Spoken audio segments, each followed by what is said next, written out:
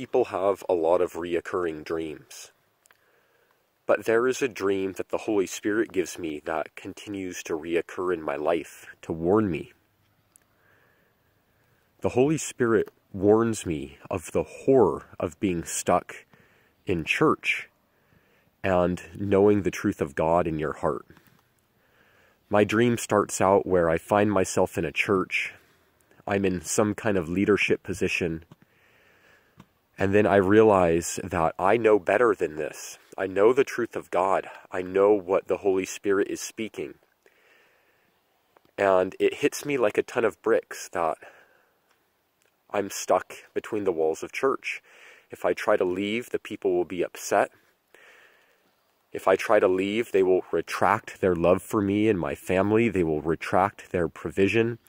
And I will be left without any financial support. It's a horrible thing to feel trapped in church. But Jesus gives the way out. He liberates us from the bondage of sin and the bondage of the world and the bondage of the harlot church system, the Babylon church that is bondage herself. In real life, I was a paid pastor and Jesus set me free.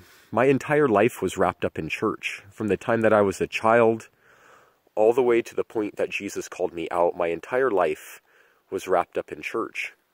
I believed that I would never leave. But when Jesus called me, when he first spoke those words to me, I had the biggest pit in my stomach because I just knew that everyone was going to turn on me and that people would retract their blessing, retract their financial support, and I'd have nothing. It took all the faith I had, putting it all together to believe that Jesus would supply my needs and not my church family. And praise Jesus Christ, he did just that. He called me out of the Babylon church system, that system of sin and hatred of God, and he led me into his marvelous light. And I'm here to testify that there is hope in Jesus. There's provision in the name of Jesus. He will provide for you and your family if you step out in faith and walk right out of those doors of church. Don't feel locked up in bondage, locked up in sin. Jesus is the way. He gives the way out.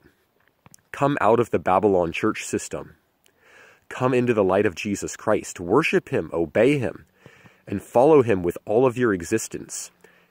He will provide for you because he loves you, and he will make the way because he is the way, the truth, and the life.